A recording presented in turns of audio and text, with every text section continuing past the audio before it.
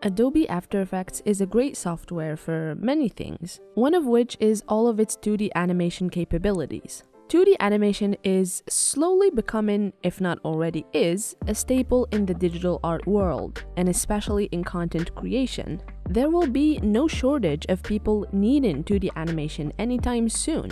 As a result, there's a great number of people wanting to learn this craft, and what better software to use than After Effects? Keep watching to find out our pick for the best 2D animation tutorials on Adobe After Effects. This video tutorial from Motion Nations walks us through the process of making a vector animation in Adobe After Effects. The tutorial is sectioned into 7 properly titled parts and each narrated thoroughly from start to finish. Abhishek walks us through each and every step he takes, and although the animation he's making is very specific, there are many things you can learn from watching him go through his process in general. You can easily apply all of the steps he takes into making your own animation. The tutorial starts with the creation of a composition and continues all the way through animating the different shapes, such as the ball, stairs, the squiggle, and so on and so forth. So, if you plan on making a vector animation in the same style as Abhishek, we highly recommend you check out his video. In this video tutorial, Nijat shows us how we can use Adobe After Effects to animate a character that can be used in explainer videos. This video, unlike the previous one we talked about, doesn't show us how to use After Effects' different drawing tools to draw the animated object, but rather shows us how we can animate them using the anchor point tool, selection tool, and how to navigate through different layers and keyframes and so on and so forth. The vector drawing is available for download as well as the project files, allowing you to directly download them and immediately start following the tutorial. This can be a great way for you to learn the ins and outs of animation without having to draw the animation components yourself or spend time looking for them. It's a great way to learn if you're a beginner and a great way to exercise your skills if you are on an intermediate level. So, we highly recommend this tutorial if you are in that position.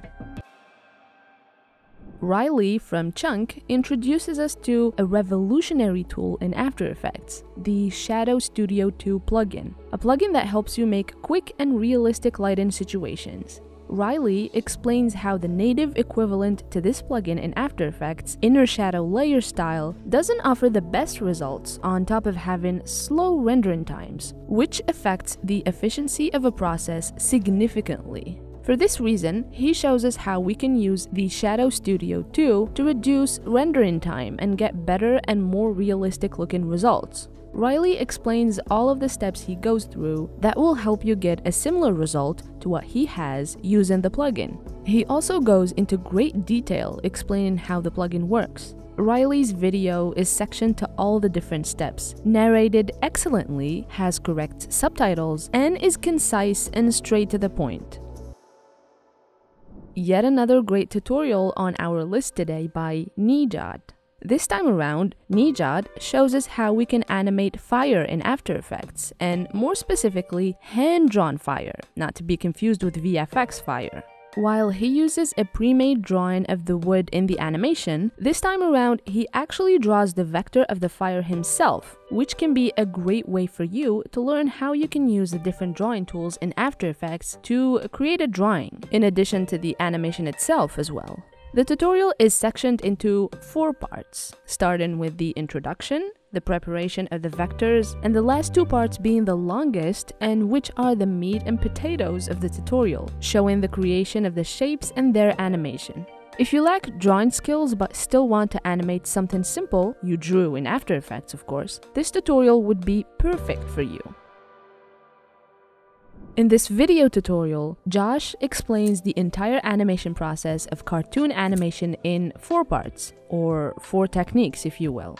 Josh starts off by showing us where we can get vector files for free and what that entails, and then how we can import them to After Effects and set them up.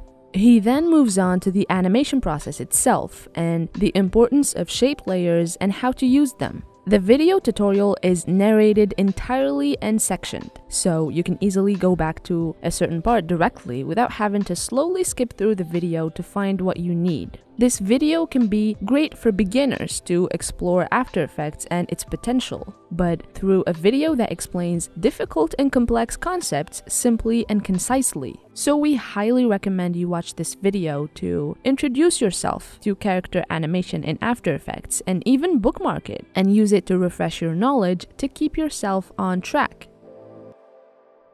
This video tutorial mixes things up a bit.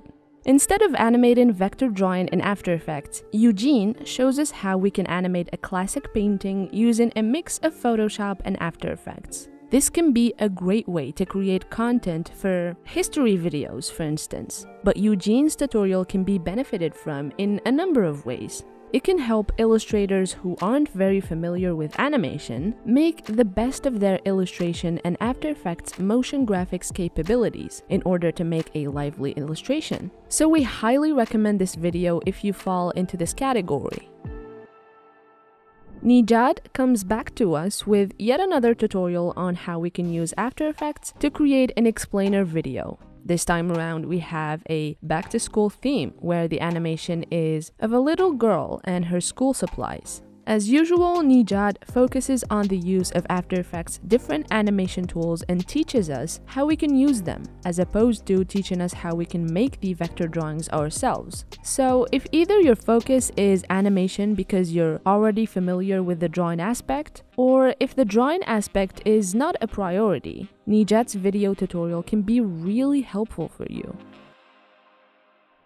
Josh comes back to us with another great tutorial where he talks about explainer videos. If explainer videos are something you want to learn more about, this is the video for you. As usual, Josh's video tutorials are concise and straight to the point. He has different parts sectioned with timestamps, making it easier to go back to certain points in the video. The sections of the video are thoughtfully divided. In the first part, Josh talks all about animating objects, and then characters, and lastly, titles or text in general. These three elements are the pillars of an explainer video, so Josh effectively covers all the bases for you and explains them beautifully. We couldn't recommend this video enough if you're interested in this type of content creation. This video tutorial is pretty self-explanatory just from looking at the title. Tim's explanation is easy to follow. He offers an easy way of doing things that allows a complete beginner to comfortably follow along. The tutorial goes into the use of different tools and features, such as anchor point, keyframes, masks, and so on and so forth. This should not only help you learn how to animate a logo, but can also serve as an introduction to After Effects in some way, thanks to Tim's easy-to-follow approach. This video tutorial from Editing Ninja shows us how we can animate a painting. The concept is identical to the previously mentioned tutorial by Eugene. Camille has a similar approach to Eugene as well. He narrates his steps briefly, speaking about the steps when necessary, and uses time-lapse for the repetitive and mundane parts of the process. The tutorial is, as usual, sectioned into different parts for you to skip or go back if need be. All in all, we highly recommend both of Eugene and Camille's videos if you're interested in this type of content creation, which will teach you how people navigate this animation style and how you can implement that in your own process. And that's it for our video today. We hope you learned something new. Make sure to let us know which tutorial was your favorite, or tell us about any great tutorial we missed. With that being said, thank you for watching as always, and see you next time.